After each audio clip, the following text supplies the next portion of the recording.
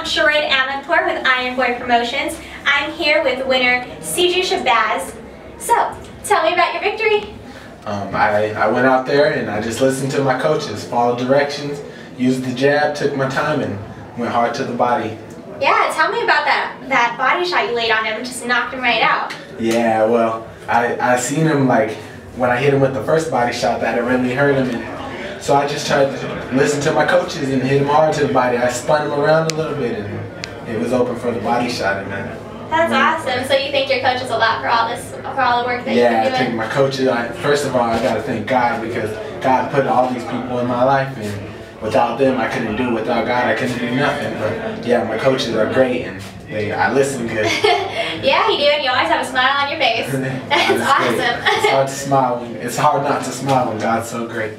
So you're new to Iron Boy Promotions, correct? Yes, ma'am. So how do you like fighting for them? I love it. I love the shows. I love how they live stream it for everybody to see, and I love the atmosphere, the hype. It just feels wonderful. Good. Yeah, no wonder. He's always smiling, you guys.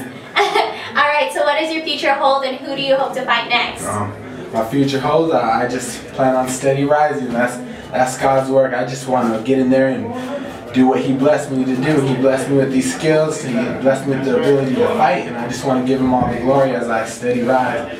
And like I said out there in the ring, I mean, this time is only big enough for one super middleweight, and I see Andrew Hernandez. He's the top out here. They say so. They say let's set it up. All right, you and Andrew Hernandez. Hopefully that's next. Thank you for being a blessing to Iron Boy Promotions. Yeah, much love. The juice is loose.